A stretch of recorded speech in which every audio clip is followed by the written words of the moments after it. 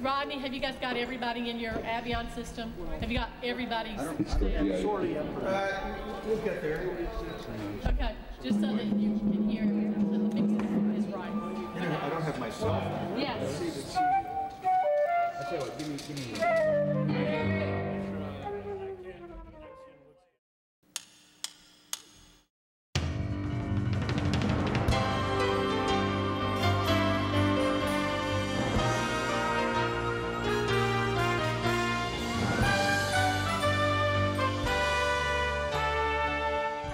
What we do every year really is impossible if you think about it. It's this huge production that is a community theater show. And people ask me, how can you do that show? It takes so long to put it together.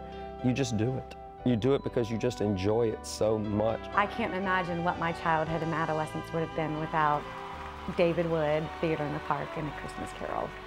I mean, there are hundreds of thousands of productions of Christmas Carol. I guarantee you there's not another one like this. Coming in on 26. We see out-of-town people, we see people from other countries come in and just want to know what the show's all about. Where I'm from, there's never been a Christmas show that's really done that. Ladies and gentlemen, this is your place is called for the first act. Your place is called for the first act.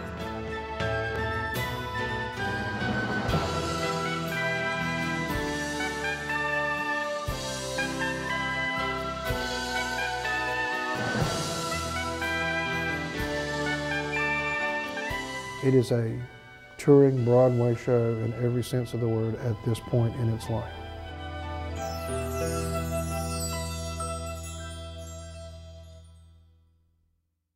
The time, Christmas Eve, 1843. The place, London, England. This marks the beginning of Charles Dickens' classic, A Christmas Carol, a story that has been told through countless film, TV, and theater adaptations. And since the 1970s, a community theater in Raleigh has told that story in its own way to more than 1 million people. You're about to go behind the scenes of one of North Carolina's most revered holiday traditions, a tradition that can take a popular sports term and give it a new meaning. To begin, we go back to 1974. Summer was ending and a young theater director had his eyes on the holidays, a historically slow time for theater in the capital city. In '74, the theaters were closed in Raleigh. You didn't go to see theater during the holidays. And I thought that was strange because that's a time when families want to go and be together and be entertained together. That led Ira David Wood III and his colleagues to an old theater standard. Well, we were doing a series on Shakespeare. We had done Romeo and Juliet, Taming of the Shrew, and we were looking for a Christmas show. Willie the Shake had not penned a Christmas show, so we went to the second best English author and we picked Charles Dickens. He also turned to Deanne Jones, Theater in the Park's then president of the board. David was at my house and he said, we need to do a production of A Christmas Carol before Wally, it's my son, gets too old to play Tiny Tim. Well, my mother worked here at the time too. So Deanne Jones and David worked here at the theater, so it was all very brand new. So he said, get your typewriter. I got the typewriter. He said, look in the script and take all the dialogue out and write that down, type that in. And David Wood and Terry Mann and J.K. Farrell and sat around my house and they wrote songs on the piano, and it was a fairly conservative script when we started. But David had a different vision for his adaptation of the show, creating a lighthearted story about a heavy-hearted moneylender. Why don't you all drop dead? I say. I wanted the show to be something that entire families could come to see together and enjoy. I wanted to interject things that would be topical humor, and I wanted Scrooge in the second part of the show to carry a teddy bear. Did you take care of everything before you came to bed? You didn't, huh? All right, better take care of that right now. Come on, big fella. When Ira David Wood sits down and talks to you about comedy, you better pull out your notebook, turn on your recorder, because that man knows what he's talking about. He is one of the funniest human beings I have ever seen on the stage. There she was, just walking down the street singing. Little did I know that David Wood and all these crazy people that I had met would embellish it and grow it as we moved along. It was always, and still is, I think, a work in progress. People will say to me, it changes every year. And I say, oh no, you don't understand. It changes every night. One change occurred during the show's very first performance, and it all started with a nickname. Throughout the process, I got somehow referred to as Tiny Turd. And I would say to him, come on, Tiny Turd, it's time to do the scene. And Wally would come up with his crutch. And there was a 4-year-old little girl in the show who's a member of the Cratchit family. The young girl's name, Stephanie Doss. So, opening night, she's on stage and she has one line. Look, it's a pretty Christmas tree, Tiny Tim. And in a voice you could have heard to Virginia on opening night. She said, look, it's a pretty Christmas tree, Tiny Turd. Everyone on stage just stopped, dead in their tracks. The audience paused for like 3 seconds and then just fell into just total laughter. When they finally asked this child, what in the world possessed you to say that?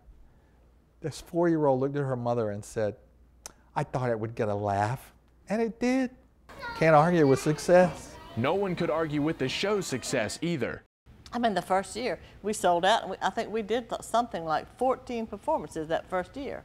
We just kept adding on a day and adding on a day. You know? And we had never made any money doing anything. And so all of a sudden, people were willing to pay money to see a show we were doing, and that was very exciting. We sold the seat cushions off the sofas because the first year, of course, we did it at Theater in the Park with only a seating capacity of a couple of hundred people. Seats that are in white are available. We got so many complaints from people who couldn't get tickets that the city asked us, and the city was getting complaints too, that they couldn't get a ticket because we could only seat so many here. And I think we did the show at Theater in the Park for maybe 3 years before deciding, I tell you what, why don't we move down to Memorial Auditorium, play for a weekend, and play to as many people as we play to here at Theater in the Park. And when we wanted to go down, Deanne Jones and I wanted to look at the theater, no one could find the key. And there was a chaining one of the doors shut. And Deanne Jones, don't ask me why, had bolt cutters in the trunk of her car. I don't want to ask what she does or did with them. But we took the bolt cutters, cut the chain off the door of Memorial Auditorium, opened it into this dark dungeon of a space. But we walked in and said, well, this is a theater, and it's sitting unused. 30-some odd years later, we're still doing Christmas Carol. I don't think we ever intended to do it more than 1 year. At least I never thought we would. But it was so successful. I think in my heart, I knew we were going to do that more than once, even in '74. Because when you put that much time and love into putting something together, there's something lasting about it that you know. The show continues to last and grow, annually playing to more than 25,000 people in Raleigh's Memorial Auditorium, the Durham Performing Arts Center, and 1 year even setting up shop in Chapel Hill at the Dean Smith Center. But the show's technical director remembers a simpler time. When we first started doing this show, there were like 3 of us that did the show. Now it takes 24 bodies to make this show work. Piping height on 26. Josh, line set 27, full brakes loaded and clear. Cratchit's clear. It is a touring Broadway show in every sense of the word at this point in its life. And like many touring Broadway shows, a large-scale production like Theater in the Park's A Christmas Carol requires equally professional equipment. We have a $1.2 million sound system that is the exact same quality as Broadway productions are using now. We have 40 channels of wireless microphone that are the finest in the land, literally. It's a huge leap for any show, much less a community theater show. Prior to making that leap, the show ran with less in almost every way, except one. It wasn't nearly as lavish, and we didn't have beautiful sets. We had beautiful costumes, though, because my children were in the show, and I can sew, and I made beautiful costumes for everybody. And David said, Deanne, they were supposed to have patches. These are poor people. I said, well, these are not going to be poor people in this Christmas Carol. But he made me go back and sew patches on some of the clothes, but they were really delicately and strategically placed patches. It's a look that continues today, only now there are more patch-wearing performers to worry about. Yeah, well, there are a lot of people in this show. But given the show's majority of volunteer actors, it's a worry that's light on the wallet. Broadway shows can't even afford to have casts of 80. They can't afford to pay people that big a cast. So this show is in some ways is bigger than something you would see come through like DPAC or Memorial Auditorium. The great thing about having as many people in the cast as you have is that it really is the community. It's all of the community. 160 or so sets of costumes, and most sets average about 4 to 5 pieces. We topped out one year at 81 people. That's a lot of people. That's a lot of people to keep track of. That's a lot of people to get dressed. That's a lot of people to get from one place to another. But you kind of need a bigger cast with the bigger house, with the bigger set pieces. The bigger set came in 2004. After decades of playing the show on one level, the director wanted a change. To me, it got to be uninteresting to have 70 people on one level. It's hard to see. When all your dreams come true. Because if I have, for instance, a bridge, I can put people underneath, I can put people on top, so I can actually, in some cases, increase the number of people on stage. David went to the North Carolina School of the Arts. I went to the North Carolina School of the Arts. Mark Parolo.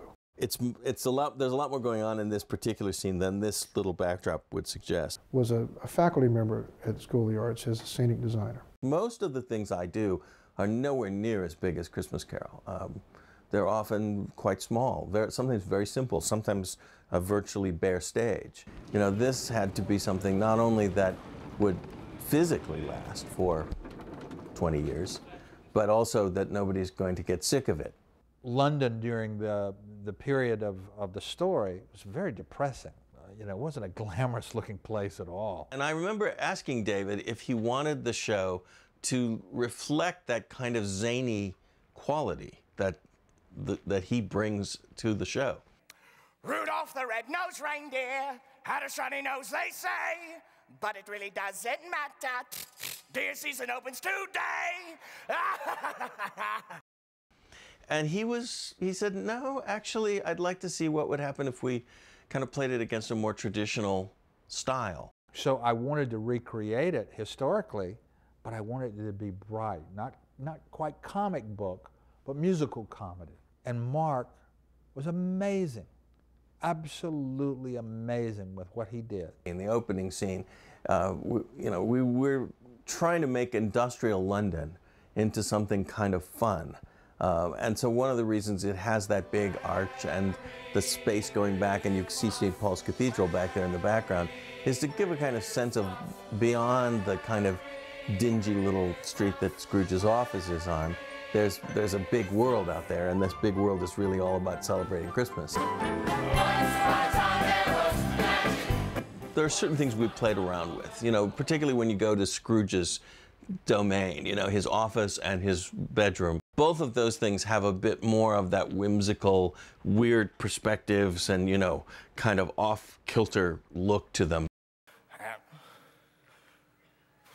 Hey, Bob? Yes, sir.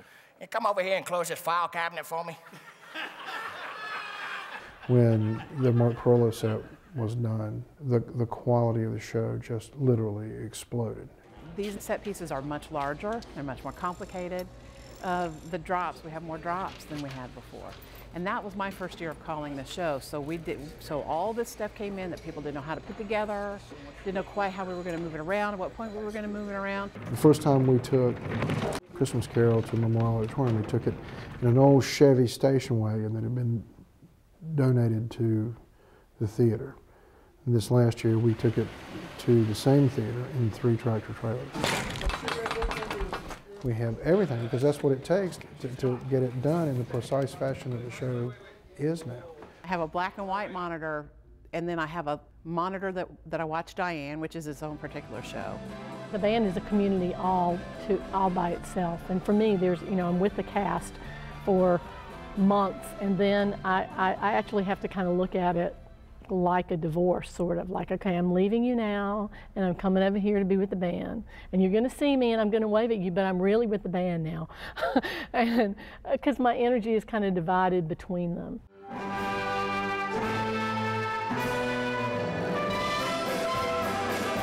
I'm the only girl in that band, and they're sometimes, you know, some cranky boys, but they're really good musicians, and they play really well, and they have fun together. A few of those boys have played in the show almost as long as its headliner, causing mixed responses from their peers. Well, they say it's really, really great, or they say it's kind of pathetic, I think. I think it's like kind of between. You know, many people have gone on to fame and fortune since that time. And I'm still playing bass in the orchestra, in the pit combo, year after year after year. But the other thing about it is that since it's become such a big deal for Raleigh, people say, well, I've heard that. I went to see that one time. And I said, well, you've heard me play then, because I've always played this show. The musicians have played the show for so long, some say they could do it in their sleep. By the time the end rolls around, you're really tired. I honestly do think that I can close my eyes and just this music, I mean, I can. All of it, because I've played it for so long. It's sort of like your hand has a map and it knows where to go. Even David Wood, we all talk about that. You know, wow, it's like we're still doing this. People always say, God, you guys are pretty small. We're only like 9 people, but it's a big sound.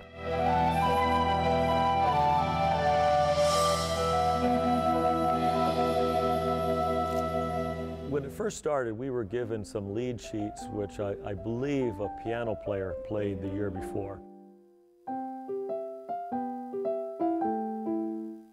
And so there was no score, it was just all kind of a combo type of approach. Entirely head arrangements. And as long as the group was small, that worked fine. And we would stay that way for several years. And then there were extra horns that came in to give it a fuller sound, and then there had to be some written music. Tom Bryan on the bass in the pit is incredible. Tom used to wear flip-flops, and Tom has a big toe that keeps time to the music. And I'm going to tell you, I would be on stage in Memorial Auditorium and be watching that big toe. Couldn't take my eyes off of it. It was hypnotic that a big toe all by itself could just keep time with the music. David always jokes about how he can keep time with his big toe, and that's what he looks at. David says he looks down in the pit to see Tom's big toe keeping time. The musicians, that's home for me. If I look in the pit and to see Diane and the rest of the guys sitting around in the pit, see them there and to know they're still part of the family, it's a blessing. While many members of that family return to the production every year, a few have gone on to carve out careers beyond the Carolinas. I just can't believe my eyes. You look at me as though you couldn't bear to lose me. Raleigh native Lauren Kennedy starred in Broadway productions of Sunset Boulevard, Spamalot, and Les Miserables. But before seeing the lights of Broadway, she made a stop at Theater in the Park. I believe I was 7 or 8 when I did Christmas Carol. I had just done Carousel before that at Meredith College, and then so Christmas Carol was the next show that I had, sort of professional show that I had done. May I elucidate? Oh, it's getting rather late, and I really have to go. It's just so fun to go back and see it now and realize how much it actually still holds up. As a community theater, that's what's so amazing too. It's this huge production that is a community theater show. There you go, Maggie, darling. Glad you're here. A local production made up of local actors with day jobs, like J.R. Richardson, a longtime band director at Broughton High School in Raleigh. 5, 6, and 5, 6, ready, and... And people ask me, how can you do that show? It takes so long to put it together. You just do it. You do it because you just enjoy it so much, you know, and the rehearsals are tough, you know, and it's a lot of weekend times, but you do it because you enjoy it. Christmas is a time for giving, sharing, and peace. Oh, well.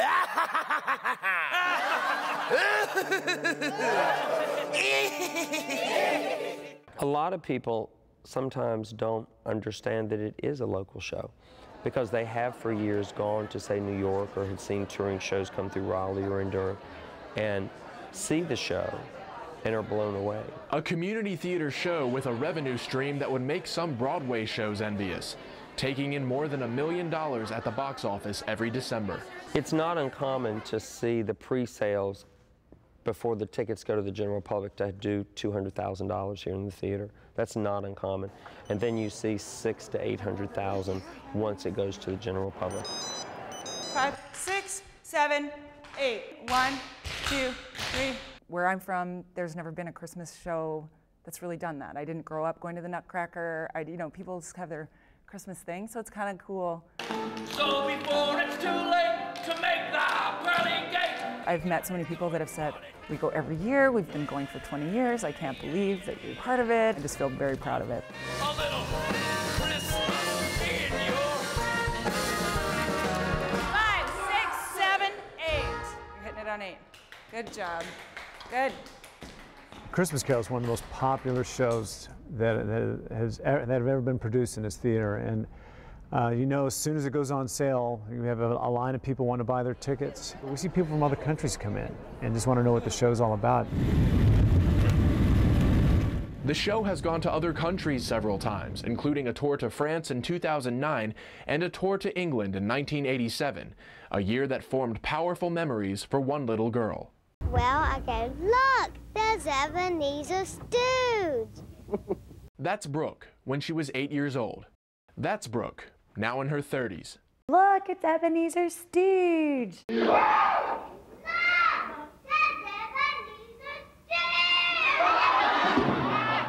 I can't imagine what my childhood and adolescence would have been without David Wood, Theater in the Park, and A Christmas Carol. It's probably been the #1 influence on my entire life. I met my husband through the show. As they wandered the streets, he heard people say, "The old miser's gone, but who cares anyway?" My mother met my stepfather through the show. Now Brooke is even, for instance, thinking about when is the time that I can have my kids in the show, and so it keeps going. Brooke's stepfather is David Moore, a Christmas Carol fan turned cast member who joined the production in the early 90s, a rough time for him personally. A year or two after the first time I saw it, unfortunately, my marriage failed. And in the year after that, as a way of thinking, what will I do at Christmas? I, for some reason, began to think about the show. After years performing in the show's ensemble, he auditioned for the show again, only this time to a different outcome. I came and auditioned for the show and then got an email that particular year, and David said, "I'm casting you as Bob Cratchit." And I thought that it was a joke. And I waited for the next email to come, which said, "Just kidding."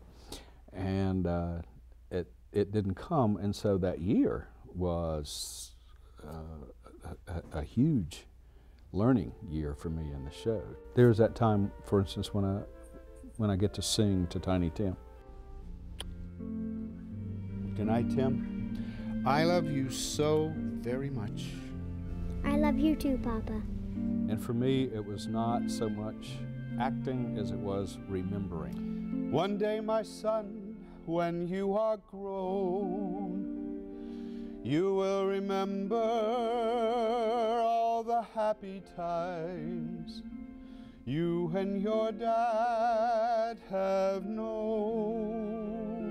My dad died when I was 12. Somehow by writing the lullaby, I think they would have been the words that my dad would have passed along to me. Go as far as you can go. Be all of you that you can be. Just to know I love you so. I love you. On Christmas Day. Christmas Day. Remember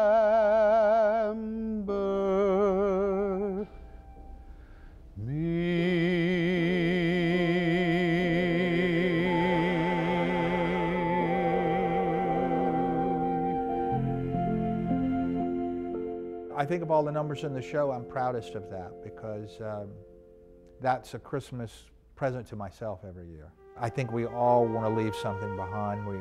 We all want to have some bit of immortality. We have it in our kids when we see them. I don't know what they're going to do, David, when you are done with this show. Who can replace you? Those are some mighty big footprints to fill. When the day comes, I think it'll be exciting for him to turn the reins over to Ira. I think Ira would knock our socks off. That day came on November 4th, 2010, when David's routine pre-show checkup led to the discovery of a defective heart valve.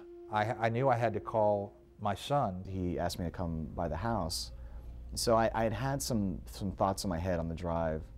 You know, is this the conversation I think it's going to be? And when he walked in, I said, "Hello, Mr. Scrooge." And I think the color went out of his face. And there was a moment he looked at me, and then he said, "Are you serious?" And I said, "I'm serious as a heart attack."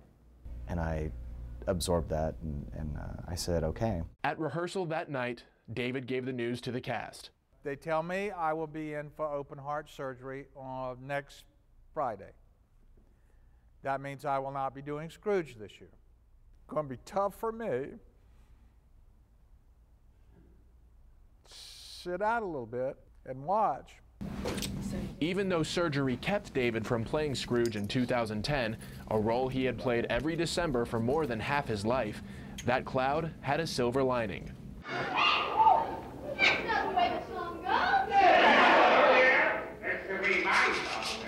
And as soon as my name is Ebenezer Scrooge, that's the way I'm gonna sing it.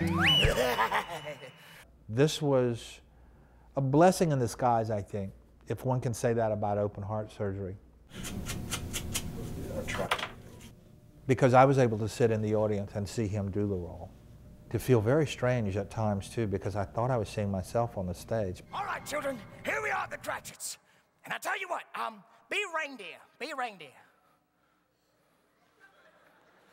Reindeer that have to go to the bathroom, but that's okay, children. Having seen Ira on stage in the show doing Tiny Tim, when he actually walked out as a baby, I mean, at one point during the final act, Ira walked out on stage as a little baby, waddled out, and I picked him up and he was part of the scene. So I've seen him come from being a baby on that stage to suddenly, there he was as Ebenezer Scrooge. Ebenezer Scrooge! What? Whoa, whoa, clear, clear! This one's for you, Dad.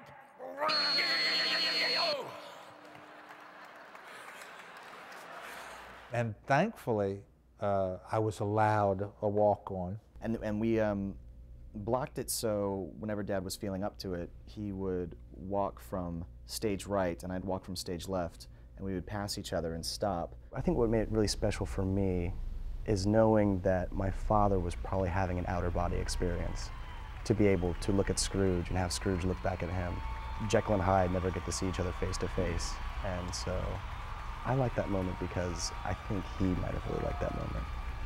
You feel your own mortality, but at the same time you're looking at tomorrow, you're looking at the future, and it's okay. The future looks good. I couldn't be happier that I had the good fortune to be at the right place at the right time, to meet Ira David Wood and to be a part of Christmas Carol, because it was certainly a gift to our family. It's a badge of honor. It's great. I mean, anytime I bump into somebody and they're in the theater or we just start talking about the theater, eventually it will come up. He was the first Tiny Tim in the Christmas Carol. It's a special thing that they can never take away from me, and I'll always have, which is really nice. Raleigh owns the show. It's Raleigh's show. It's like a little Christmas present every year that we give them. It's a tradition and something I'd like to keep going because it seems too special to let fade away.